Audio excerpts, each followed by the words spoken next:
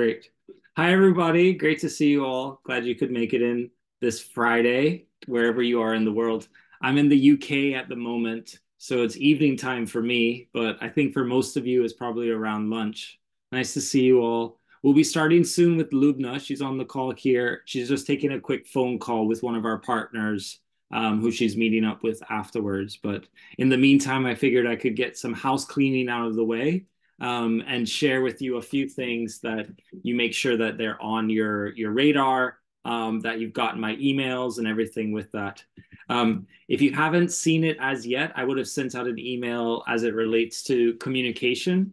And so there would be an email where you would be able to add our calendar to your Gmail calendar or to your Outlook calendar. And then that would have all of our recent events on it. So you can have it all in one place, by adding that calendar to your calendar. And that will have like the login details and everything. I'll keep adding some events there that you might be interested in and checking out. But if you're curious and you don't want to add things that way, you could also just have our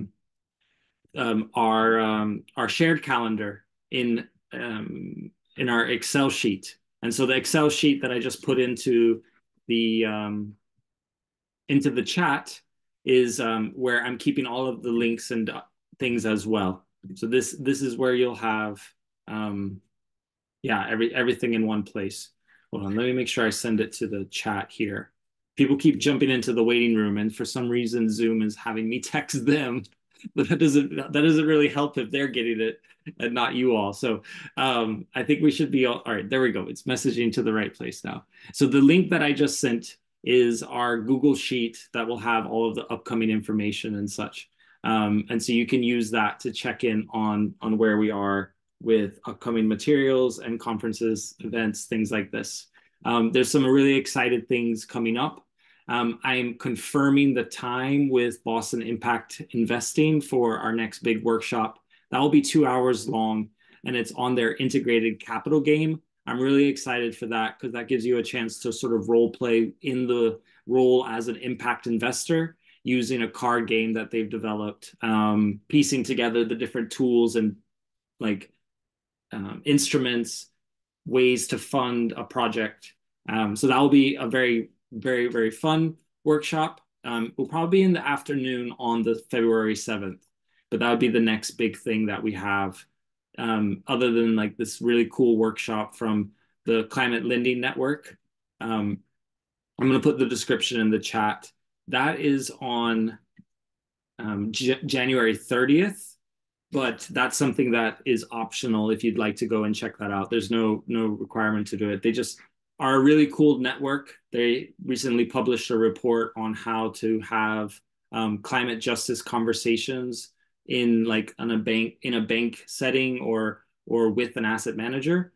So that might be a really cool report to go and learn more about, and plus get hooked up with their network.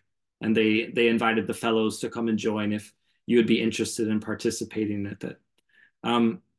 You should also have seen a really good email from me on Impact Entrepreneur, our resource and magazine, that we've given you all access to. If you haven't gotten access to Impact Entrepreneur yet, please let me know.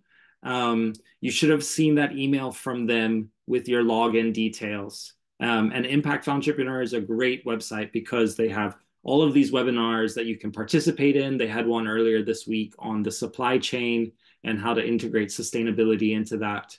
They'll have a bunch of other really great webinars over the next year, and your membership lasts for a full year. So you'll get to check out all of those, plus the hundreds of articles that come out.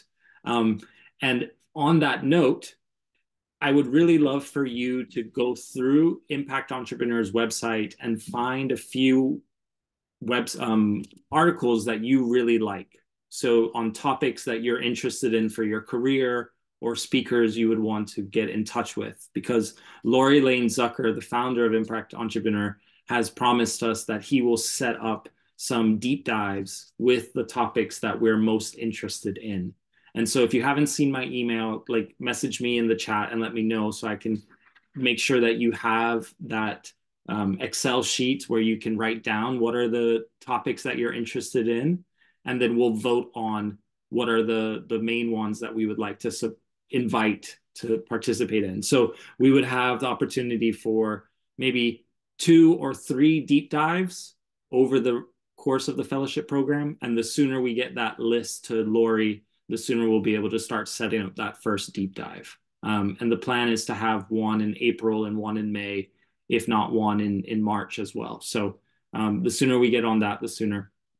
And then the second great opportunity from Impact Entrepreneur, I love that there's so much from them, is on the Earthshot Prize. And Lori sent over the applications for 2023 and also for 2024. And there's an opportunity, if you're interested in meeting some of those impact entrepreneurs, that you would be able to interview and do a profile, a write-up on one of those applications to the Earthshot Prize.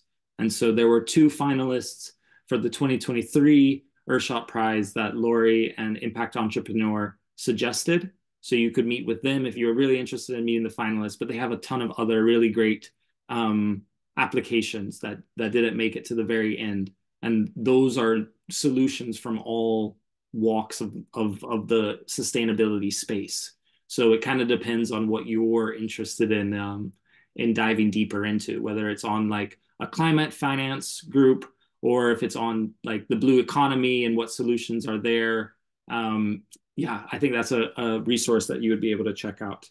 So yeah, 1 second, Leah, let me just make sure that I have covered out that. So the calendar, Impact Entrepreneur, yeah, that's it. Okay. Leah, questions? Yeah, so just on that, the Earthshot Prize, so the profile, if we wrote one up, the idea is then it would be published on Impact Entrepreneur. Is that the? Yeah, Okay. yeah, Lori's excited to do that. We would need to work with them a bit to like get it up to a publishable standard. So that's why I want to know if you're interested in joining, to let me know. And yeah, whichever one of those applications that you're interested in, and then we'll go to the next step of getting you in touch with them, writing a profile or interviewing them. Yeah.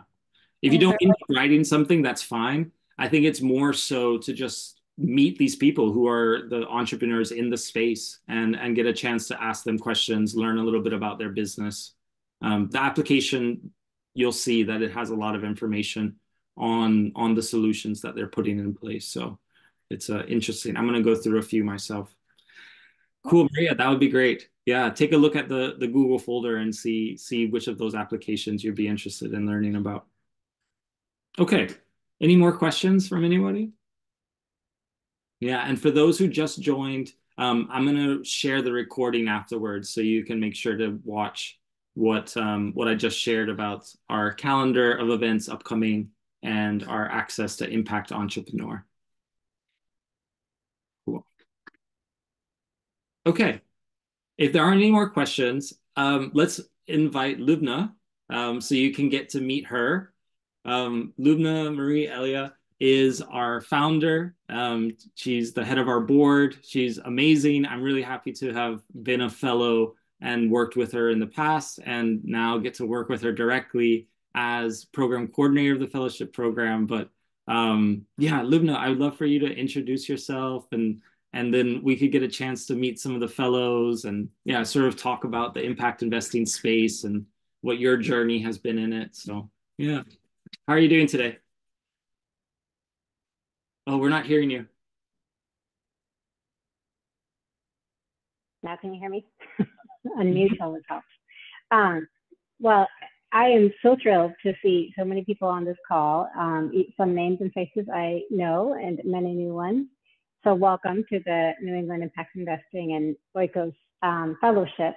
I really want to give kudos to Stephen because this program has taken a whole new form since he has come on board. And I think he had the benefit of participating in the first 2 fellowship programs we held during the pandemic, the early days of the pandemic, and to garner components of that to build into this fellowship and expand it substantially. And, you know, I think what's impressive is how many partnerships Stephen has already built with other people who are very active, other organizations that are very active in the social impact world, impact investing, sustainable investing, and how generous they have been with the resources and the opportunities they're willing to make accessible to you all. So I think and hope you will find a lot of value in this program, and hopefully it will pay off in spades for years to come. Even with our much more scaled back initial programs, I think several of the fellows that participated reaped benefits even months after the program, just from the exposure they received during the program. I will say that I recognize you are all over the world in different time zones, and so I appreciate your presence on the call and the fact that some have to participate virtually. I will say that to the extent you can really use these, whatever they may be, 5 months, to dive as deep as you can, to take advantage of as many resources as possible. That is what will make this a kind of a wholesome, positive experience for you, you know, and to the extent you can interact with your fellows, that is also going to be a font of richness.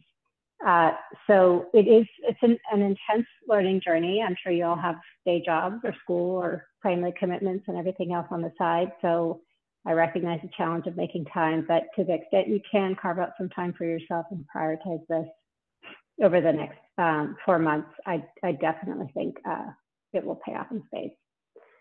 So all that to say, why did I start this? You know, what's my background? So I have a 20+ year history of nonprofits. I've always been in the nonprofit sector, and that's because I grew up for 8 years of my life in Jakarta, Indonesia, and my parents are both from developing countries.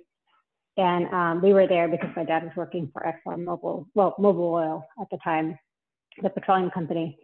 And he always says to me, you know, I'm the revolutionary daughter who's like making up for all his sins of the oil executives. So that's my remit. But anyway, so yeah, we were there for 8 years. I think I saw an extent of poverty that I had never been exposed to, really. And by the time I was probably 14, I remember kind of making a commitment to myself that I wanted to be in the social sector and do things that helped other people access opportunity, the opportunity to provide for themselves and their families and to find a better life. So, so I did pursue that through humanities, through economics, through international relations, and a variety of studies in my undergrad and graduate careers. Worked at different nonprofits, including Teach for America in Houston, where I started as their director of development. Worked for 3 years for the Catholic Church because I was launching a young adult retreat program in Houston, and they kind of pulled me away from Teach for America to work for them full time. So I did that for 3 years. And then came to Boston because my plan was to go to grad school, and I fell in love with Boston, which is a beautiful city, if any of you want to come visit or already live here. And I came here to go to grad school at BU. And after grad school, I had 2 job offers after a long search. One was with Design That Matters, which is a design for development firm that focuses on developing tools that are repairable and accessible in developing countries to improve literacy or child health, a bunch of different things. And one was with To Do Compliance for a hedge fund. And they were about the same base salary, but the base salary for the Design That Matters job was discounted by a big portion because I had to fundraise within the first 6 months to earn my full salary. So I remember walking across the Harvard/MIT bridge trying to think, like, what am I going to do? And I asked myself, which of these paths will take me where I ultimately want to go, which is, you know, social impact and really kind of changing the world from the ground up. And the obvious answer there was Design That Matters, even though it was terrifying to accept a lower salary and have to prove my worth by fundraising. But I did choose that, and it was definitely the right path. So, and besides the fact that the compliance, the hedge fund manager who interviewed me said, you know that everything that we work for on the hedge fund side kind of runs counter to your goal to do good in the world. He said something to that effect, and I was like, oh, yes, I know, but I really need a job. So I had this little, moral dilemma in my head. So in any case, that put me on a path to really being exposed to the world of social enterprise, impact investing, although it existed since the 50s through community development finance institutions and other tools, it was not really a term that was coined per se until closer to 2008. So that wasn't a thing at the time that I started in social enterprise, but social enterprise is very much a thing. So I got a lot of exposure through Design That Matters to social enterprise networks. And after a couple of years, I went to Root Capital, which was really my first experience in the impact investing sector. I stayed there for about almost 11 years in a variety of roles. I started really in fundraising and then moved to kind of internal operations. And that was my exposure and my entry into the world of impact investing. And Willie Foote, the CEO there, was really instrumental in working with GIN, like the Global Impact Investing Network and others, to coin the term and start building the ecosystem for impact investing. So it was really pivotal for me to be part of those early conversations, and have that exposure. So all that to say, why did we launch the fellowship? So in 2016, I was trying to think what's the next step in my career. I was interested in COO type roles, again, in the nonprofit sector. But I also was having a lot of people reach out to me to try to get into impact investing. And I didn't want to, I was like, I'm not the only resource here. I can't have 20 informational interviews per day. Like, how can I connect these people with each other and other resources? So I talked to one of my mentors and he said, you have a very strong network in impact investing, and Boston is a great place for finance and social impact and a number of things that could create a great ecosystem for impact investing. And yet there is no kind of informal network here that really brings together the impact investing, the individuals who are interested in supporting this. And I was amazed. I was like, can that be the case? And I did some research, and sure enough, there were all sorts of meetup groups in New York and San Francisco. But when you looked in Boston, I think Basic was around then, and maybe a few other networks. But it was much harder to find any kind of meetup group or group that was interested in focusing on the impact investing piece. So this mentor even suggested to me, why don't you start a meetup group, call it something like New England Impact Investing Initiative. So he gave it its name. This is Tim Rowe of Cambridge Innovation Center, in case anybody is wondering. And he said, and you could kind of launch this informal network. So that's what I did after thinking about it for a long time in November 2016.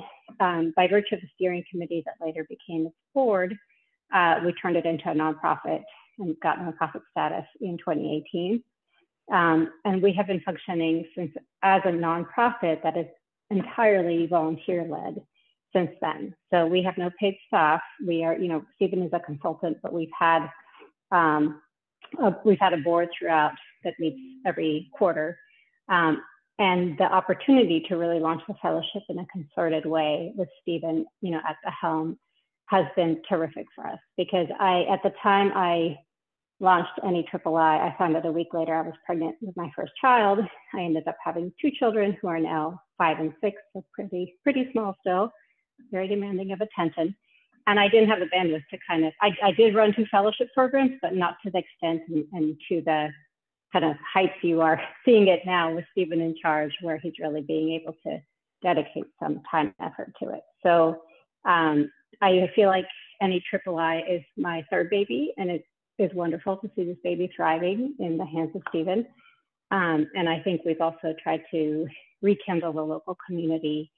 It is extraordinarily hard to get people out post-pandemic, I have to say, but we had a good in-person gathering when Stephen was in Boston at the end of last year. So that's my intro, a little long-winded, but just to give you a picture of how this came to be. Amazing. Thank you, Lubna. I would say that it's not just like we wouldn't have been able to do this without your support, definitely. And Lubna has been an amazing sounding board, definitely a big supporter of all of the decisions made to make this fellowship happen. And then her and the board members, who you'll get to meet as well. are really like allies when it comes to this. And I think they're great people to know. So that's why I was really excited that Lubna would come and chat with us. So you'll get to meet Eric and Terry and Adwa as well. And they have a lot of experience that they'll bring and share. And their network, I think, is really great. So there's some cool things happening because of where this has come from. I can remember participating in some of the meetup groups before COVID happening, and then joining the fellowship program that went on during the pandemic as a way to network, connect with people, and that's what we're continuing here as a tool to really connect across the globe, not just in the New England system. And I think I would be curious, and then we should let some of the fellows ask you some questions about your own career path and maybe some advice as they're going into their career path with this. But I would love to hear more from you, Lubna. Like, why did this really start for you? Why was the fellowship so important for you to start to create? And what are some of the goals that you have with continuing to support this and be the founder and the head of the board for directing us? Yeah, I think the fellowship took place. It started in the midst of the pandemic, so 2020, when number one, I had transitioned out of a job and was really rethinking. It was my first C-suite job. It was extraordinarily difficult after giving birth to my second child. And I was rethinking, like, how do I really want to live my life? Is this really the type of role that I want? Like, what do I want to be doing with my day job, with my life in general?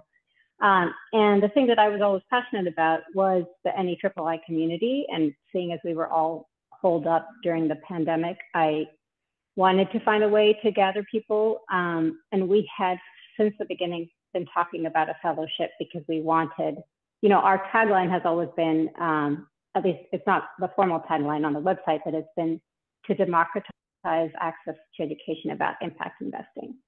And the reason that's been something as a personal passion is because early on when I was forming NEIII, I read an article by the Beek Center at Georgetown University about the scarcity of learning opportunities in the impact investing space that don't cost thousands of dollars, or where you need to be affiliated with wealth management or universities or some kind of particular program or network.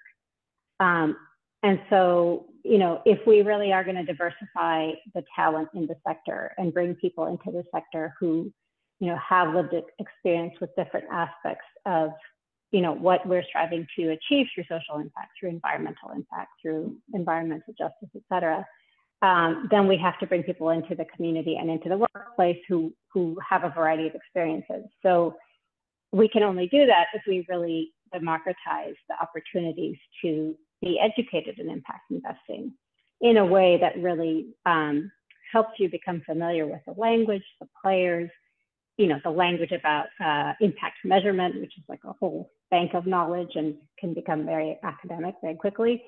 But so it's a little bit, I think for me, when I was, coming up at Root Capital and learning the sector, it was really useful to go to conferences like SOCAP, where it's a little bit of a fire hose feeding, but you are immediately introduced to the lingo and the language and the approaches to impact investing and the players. And, you really get a sense being immersed in that setting of what impact investing is all about and who kind of makes it happen and how they make it happen. So short of going to SOCAP in San Francisco each year, I thought, what are the alternative ways, the virtual ways that we can open up this experience to a broader community and potentially an international community? And with the first two groups of fellows, I actually didn't intend for it to become an international program because we really marketed it locally, like in New England. But we did have, with each cohort, about 5 international fellows, and they added a lot of richness to the conversation. So as long as it's virtual and we can make it work, then why not make it more accessible internationally? And now that, I think the beauty of Stephen being located in Europe and working with Oikos is that we really do have a broader and an international network, and there's a lot of opportunity there for us to be beyond kind of New England and really have an international reach. Does that answer the question, Stephen? Yeah, for me, it really does. Maybe for the others, you would like to hear more on that.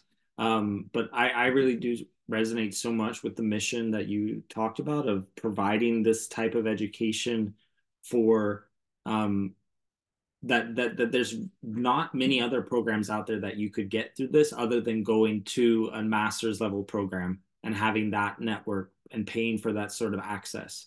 And I think that this is an opportunity that we've been able to create also with all of your support, because you have put in participation fees to make the program materials accessible, to cover the cost of putting something like this together.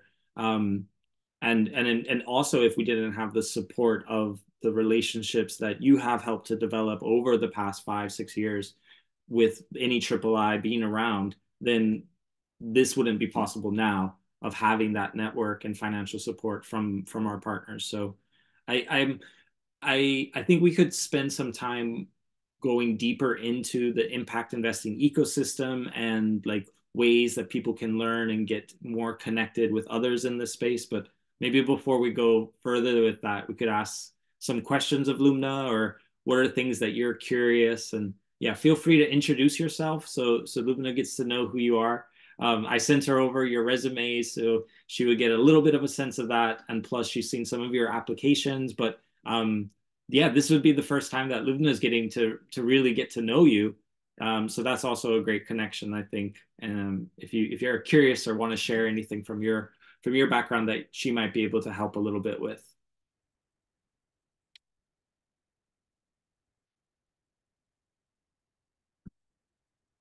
Yeah, Leah, jump on in. Thanks. Well, first of all, thank you so much for taking the time to speak with us. I think we're all really excited to be a part of the program, and it's really interesting to kind of hear about how it all came to be. But for me, I've been in the sustainable investing space more on the public equity side for about 7, 8 years now.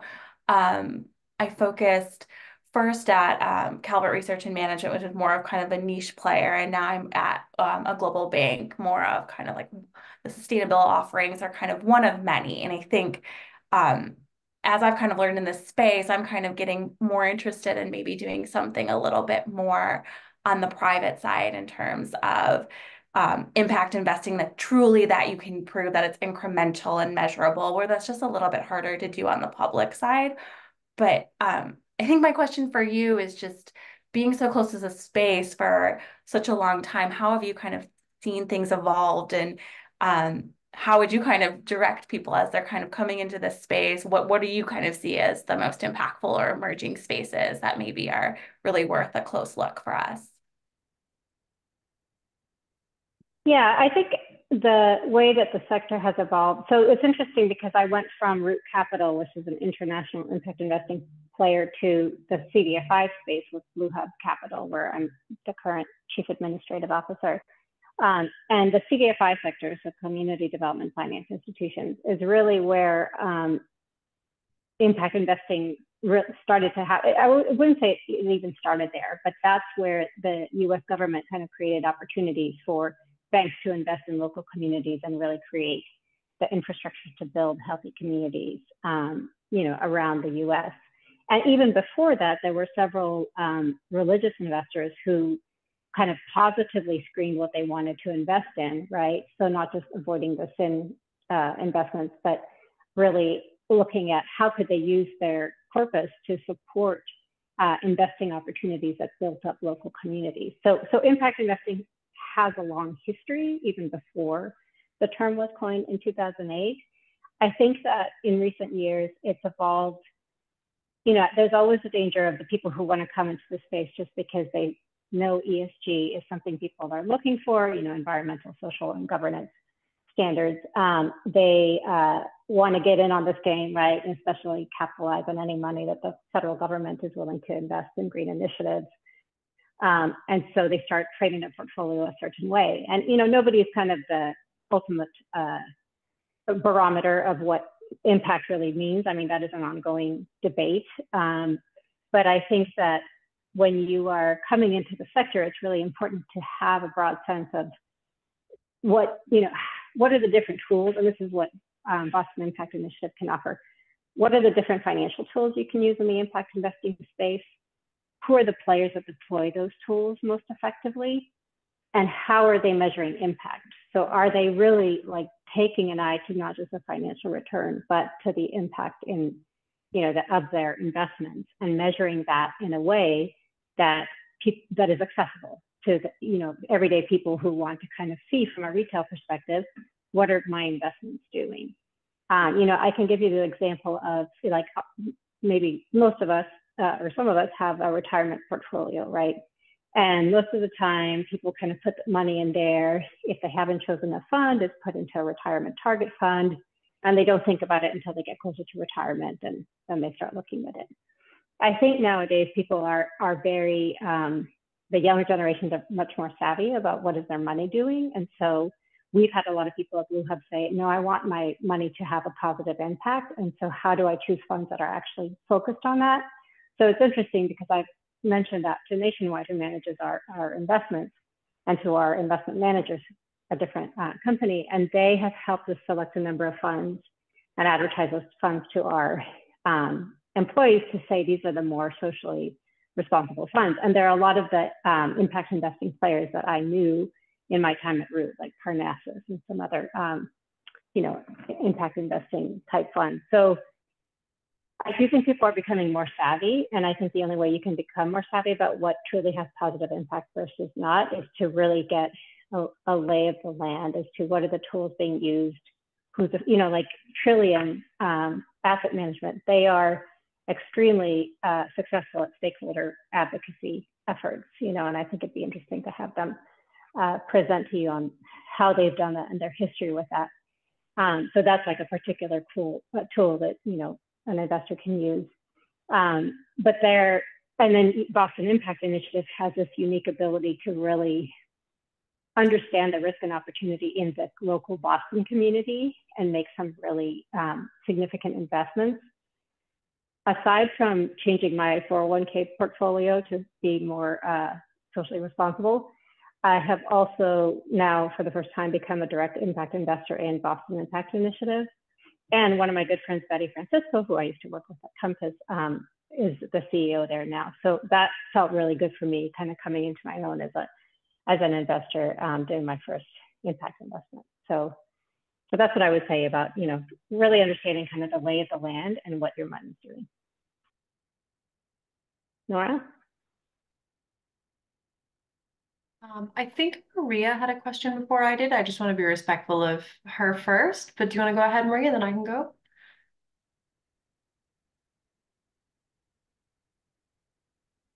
Hey, Maria, we're not hearing you. Hi, I hope you can hear me now. Apologies. Hi, Lubna. It's a pleasure to meet you. I'm Maria, so I'm currently based in Frankfurt and I'm working for a local stock exchange, specifically in the ESG strategy, responsible for determination of products and services here in the ESG space. And I had a question for you. How do you see the impact investment development in 2024 and let's say midterm, especially because at the moment in the ESG investment space, there are quite a few debates regarding, let's say, the concept of ESG and did it affect anyhow the impact investing, and also how would you personally advocate for the proponent of the impact investment in comparison with other types? Thanks a lot. Yeah, I'm trying to think which to tackle first. So you mean how would I advocate for an impact investment versus something else? Like if I were talking to a potential investor, or what's a specific question there? Right. So, for example, in comparison to typical ESG investing, how would you advocate for impact investing instead? Thanks. Okay. Yeah.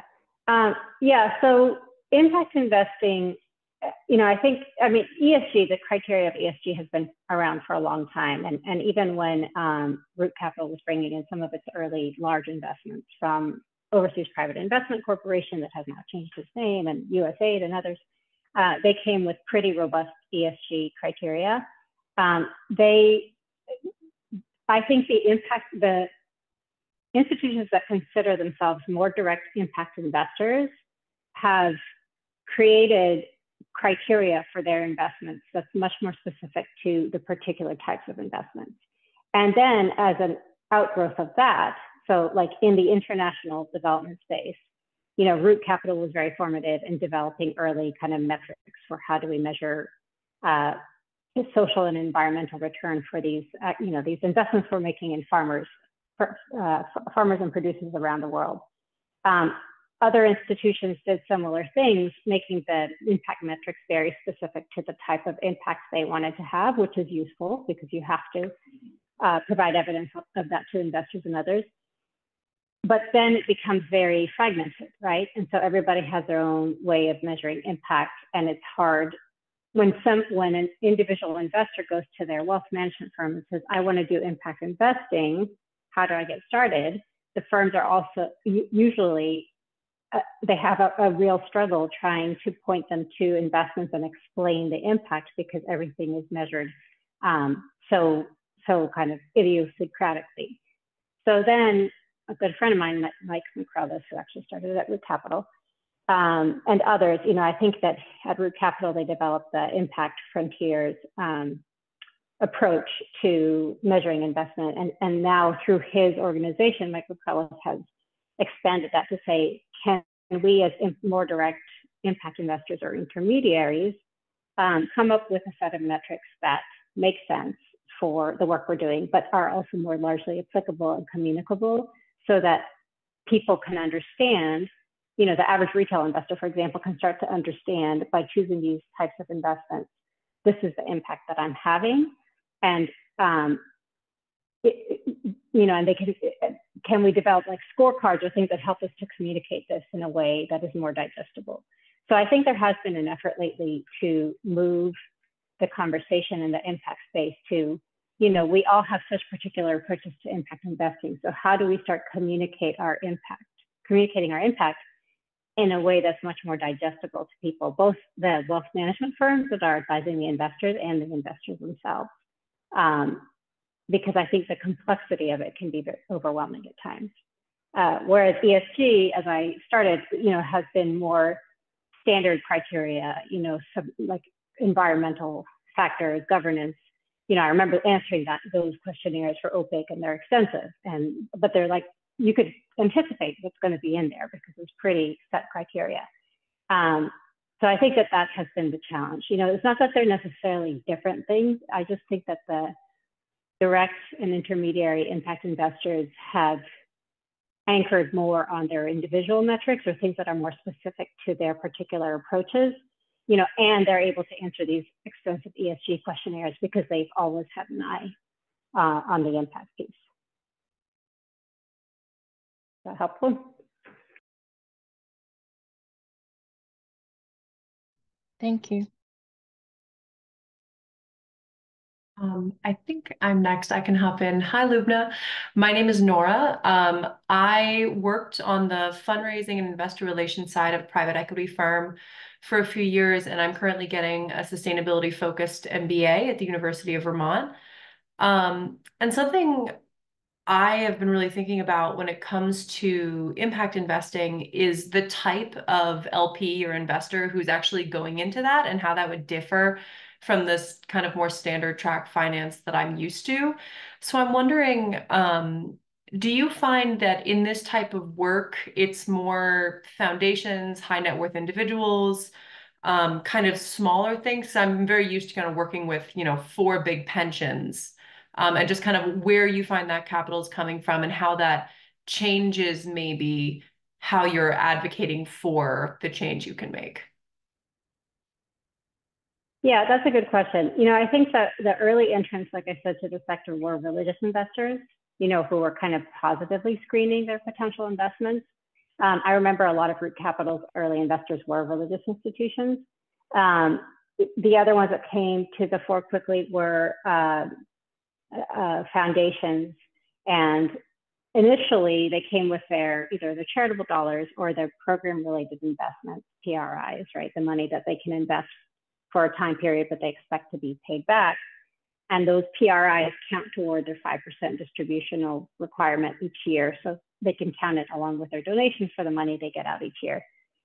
So that became a pot of money that a lot of impact investors started to take advantage of, including Root Capital. And I'm on the board of Prime Coalition, and they also draw on PRIs quite a bit.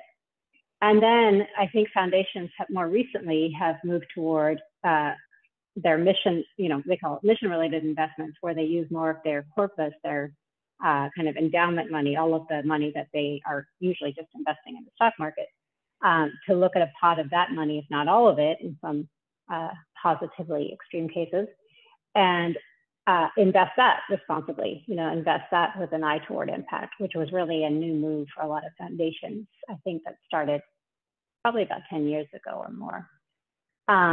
So that's been an interesting development. I do think you have, individual investors who are just savvy to impact investing and want to get directly involved. I think more and more wealth managers or advisors are getting inquiries from their clients who want to get into this. So they're trying to get savvy on how to talk about it.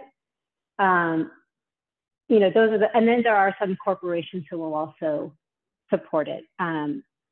So it's an increasingly larger segment, but I think when you get to things like pension funds and when you look at their requirement to really guard their capital and guard the principal more than anything and make a return, it's harder for them to move into something that might be considered an impact investment unless they can show strong financial indicators, and the impact evidence in a way that is generally acceptable to investors, right? They want to be able to see things like Morningstar reports or financial reports that are more typical in the private sector, and those don't always exist for the types of institutions we're talking about. And just so you know, I would love to keep track of the chat, but I'm not, because I'm trying to be present. So Stephen, I am trusting you to keep track of the chat. No problem. I'm keeping track, and I'd love for Shireen to go next, and then I'll bring up a few questions from the chat. Thank you. Thank you, Lubna, for spending time with us today and for starting this program and bringing Stephen on, and hello to everyone else as well. So my name is Shireen Khan. I'm here in Atlanta. It's 63 degrees today. So if you ever need to thaw out from being in Boston, it's a great place to visit. So my question is, my background is I'm currently a graduate student in sustainable energy and environmental management, and I did this to deepen my knowledge in the environmental space. I already have social and governance experience from around the world. I have an MBA and an engineering degree. My goal is to basically be a resource for investment companies, like a private equity firm, to help with their portfolio companies and improve, I guess, various aspects of ESG. So my question for you is, I went to a sustainable investing conference in December to get a baseline knowledge, and I'm very grateful for this fellowship. But I had a networking meeting a couple of days ago, and I was lucky enough to talk to a senior exec, and then they asked me, they rattled off all these parts of the firm and asked which one I wanted to sit in. And I was at a loss. I didn't know what to say. And I really felt bad that I kind of squandered that opportunity. It made me look like I was, not prepared. But I also don't know where to get that information. And I would love if you had some ideas for those of us who don't have experience in this space, how can we just get a baseline? I had read their entire ESG report, so I was very familiar with that, but and the terms he was using sounded familiar, but I didn't know how to I don't know how to get up to speed on how these firms work. Yeah, I mean, I think it would have been more fair of them to explain to you, this is essentially what these different departments or sectors do, because that's the other, irony here. Every impact investing firm is set up a bit differently. They have their forward-facing folks that are focused on the financials and the impact, and they have the people in the core functions or back office, whatever you want to call it, that help the trains run on time, right? But every company has different departments, different groups that have different approaches. I mean, if you go to Trillium and then you go to Eventide, they're set up differently. So I think if they just threw a bunch of, department names at you. I said, which one, you pick your choice. It's not really fair with that. Like, I think a good follow-up question would be, could you give me a little more insight into what each department focuses on? Because that's a fair question. They're not all going to be, you're not going to find that every institution is set up the same way. And I think they owe it to you to give you a little insight into like, what goes on in those departments so that I can get a sense. I mean, I think the other thing I would encourage you to do as a way of thinking ahead, for the next time, is start to explore through this program or other things, what are the types of functions you could see yourself filling at an impact investing institution? Are you a fundraiser? Are you great at building relationships? Are you an analyst? Are you great at looking at financials?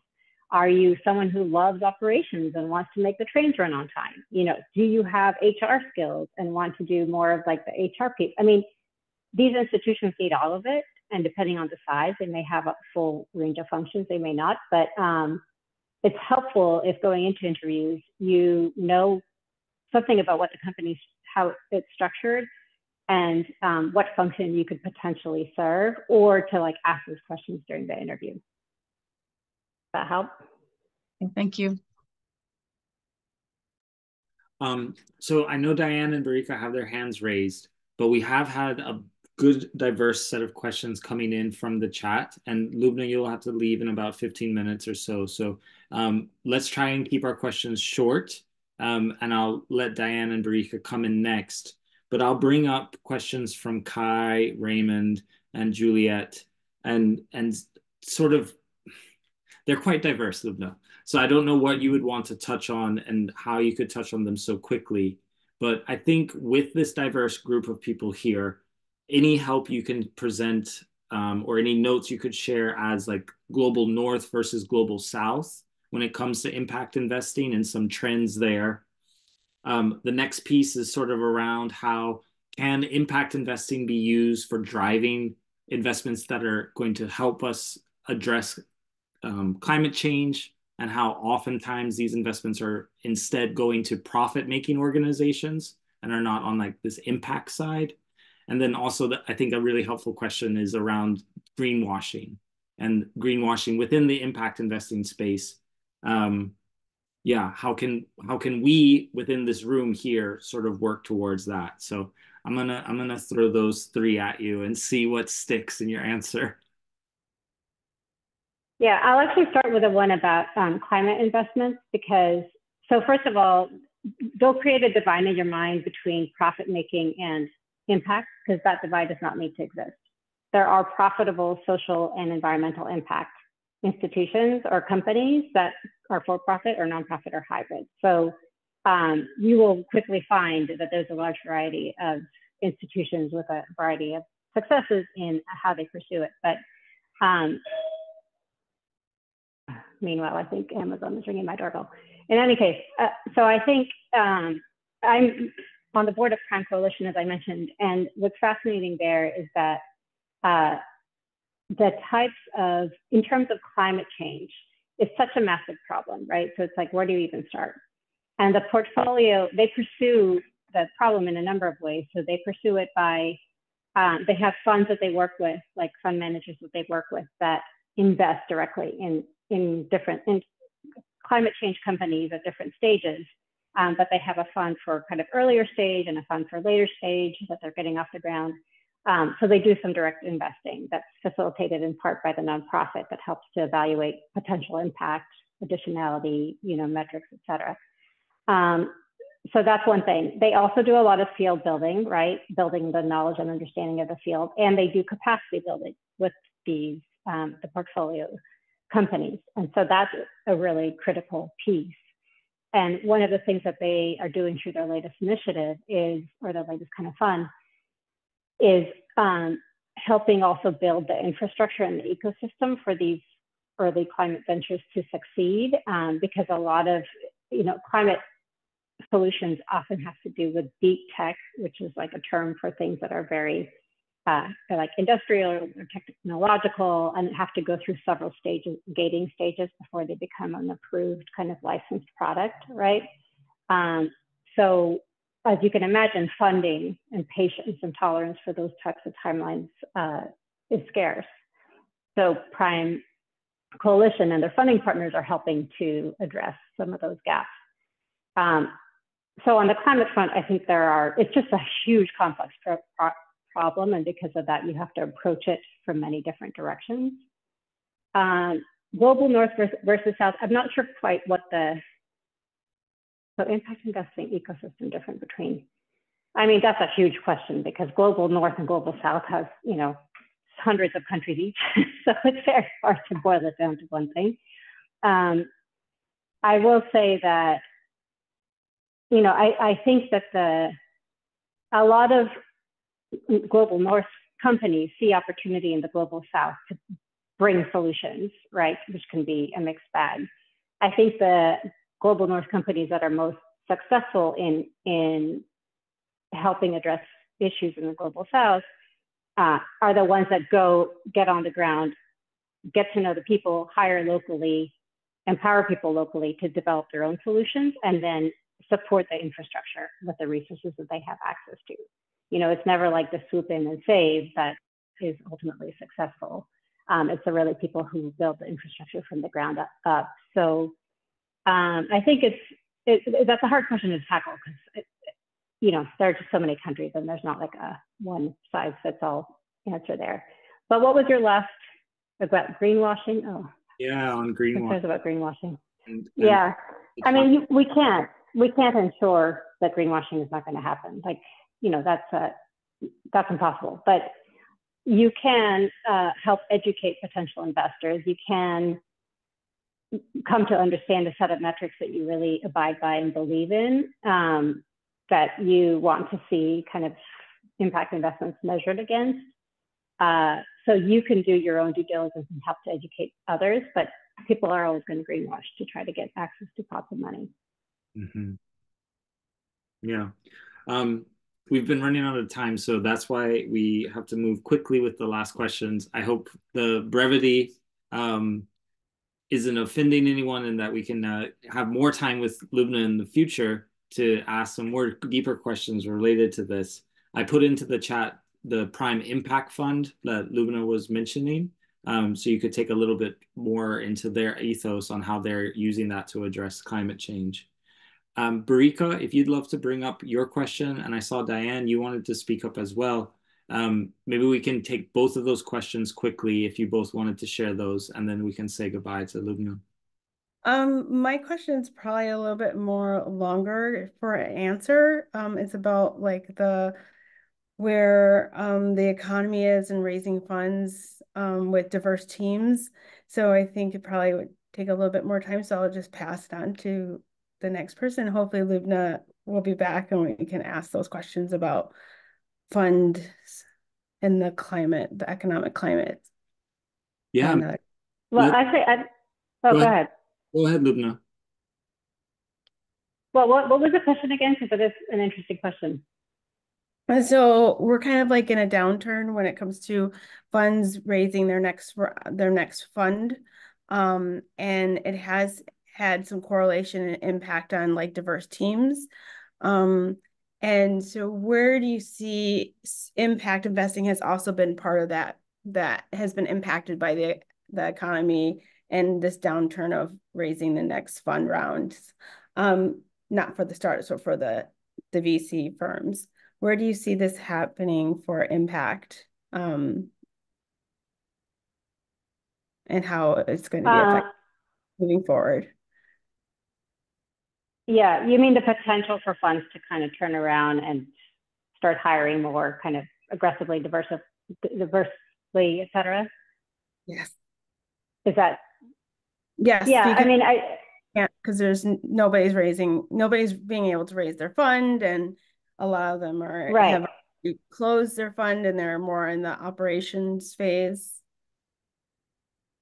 Yeah, I mean, I think that's the challenge with any type of impact investing, right? You're first and foremost affected by the market. And so when you see a downturn in the market and the standard kind of financial firms are struggling, those struggles are going to extend to the impact investing sector. Interestingly, when I think it was in 2009 or 2008-9, the last, wait, was it 10 or the?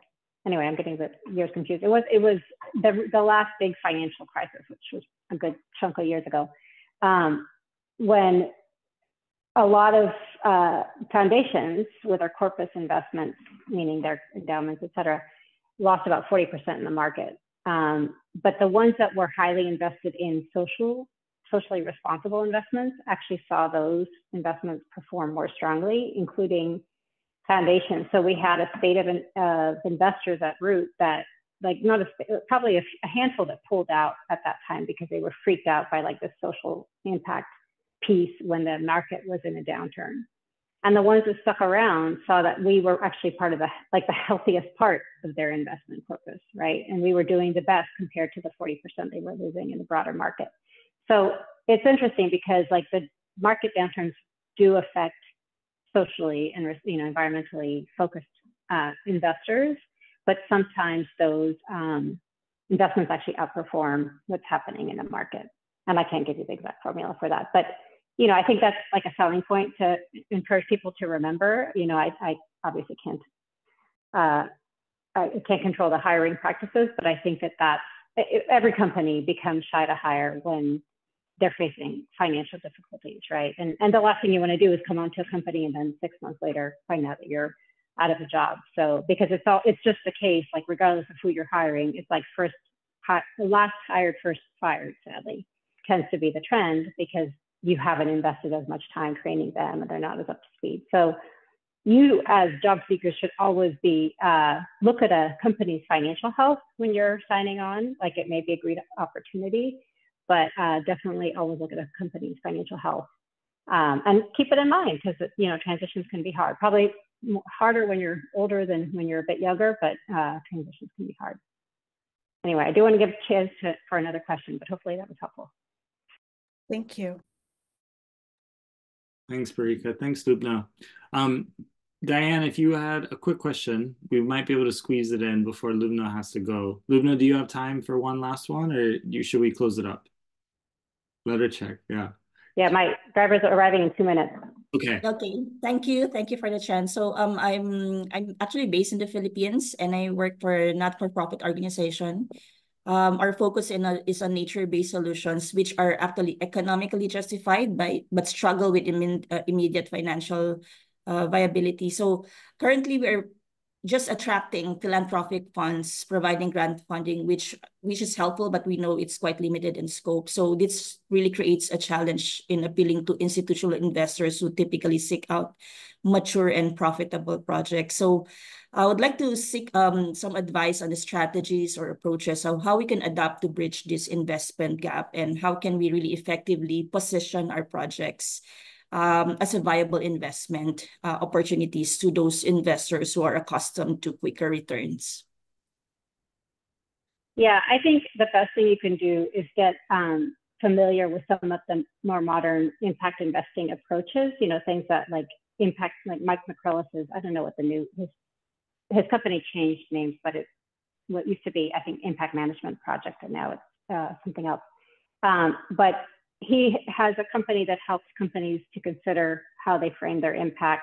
And I think it's pretty global. I mean, he can train people all over the world. And then also Catherine Griffin from Impactable X provides a similar service in measuring impact. I think when you come up with indicators that, especially, more impact investing savvy investors are used to looking for, it gives them more confidence in your company because they start to see the same metrics they're seeing elsewhere for how your impact is measured. And so I think I would say, yeah, that's the link. And if you could find Mike McCrellis's company too, Stephen, I think that could be helpful. Mm-hmm. So that would be a starting point. Get to know more about how people talk about impact and impact measurement in particular, and some of the modern approaches, and then try to frame the impact of your company's work in those terms. I do have to meet my Uber driver. So. Very much. Thanks, Lubna. Lubna, we really appreciate you taking time to chat with us. Take care. It was good to see you all. I look forward to many more opportunities, hopefully, and thank you all for being part of this program. Have a good one. Take care. Thanks, Stephen. Bye, Lubna. Have a good day. See you. That was great. If you can stick around, we can continue to talk as Thank well as you. each other. Lubna has to go, but we'll invite her for the next workshops that we do and also for some more networking and meetups. So she's on the East Coast time, so it works really well for her to have a couple sessions over lunch. And so I know that lunch might be over for you, and you might have to go on to a next meeting. But if you do want to stick around, let's give a like 2 minute break, go get some water, use the bathroom if you need to, and then we can come back and hang out for another 30 minutes or so if you want to stick around. Sound good? Cool. Hi, Stephen. It's Tracy here. Hi, Tracy. Hi, I'm so sorry I'm joining late, but I have the conversations of a coffee lunch tomorrow. So I was up and down. I know I'm about to head into Kingston. Okay, So no, I'm gonna, and yes, and it's raining. So just to concentrate on the road, I'm just gonna hop out, but I'll catch up again on next yeah, week. no problem. And we recorded it, Tracy, so you can get to see it afterwards. Take care. Thank you so much, Stephen. Bye. Bye, everyone. I'm seeing some people signing off in the chat. Thanks for being here. Hey, Stephen, I'm curious though, are we just gonna like do some more meet and greets for half an Yeah. hour? Or what do you want to do? Yeah, we could hang out for meet and greet. We could also talk a little bit more about the resources that Lubna was sharing. It's kind of Okay. just a co-created space afterwards if you want to stick around. Okay. Thanks. Yeah, so no pressure. There's really no pressure to stick around if you got stuff to go. Okay. Thanks, Stephen. Thanks so much for organizing this. Yeah, no problem. I am going to take 2 minutes so I can get up, stretch, get some water, use the bathroom. So let's come back at 6:05 in like 2 minutes from now.